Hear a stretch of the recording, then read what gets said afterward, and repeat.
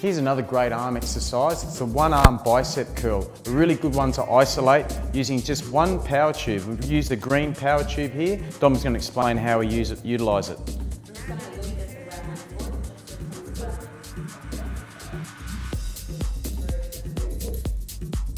Just ready to go. Good position. That leading leg forward, one arm over the top of that leg.